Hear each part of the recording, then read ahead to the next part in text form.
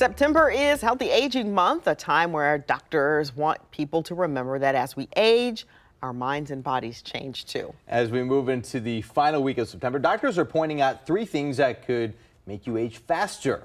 Well, this morning we're sharing the first mistake: over-exercise. Doctors say people need to remember low and slow, like chair exercises seen here with resistance bands instead of weights. If you want a drug called exercise, and this drug prevents heart disease, diabetes, high blood pressure, emotional health, all those things with a drug called exercise. It can be prescribed indoors, it can be prescribed outdoors. It's a wonderful drug, and we need to use more of that.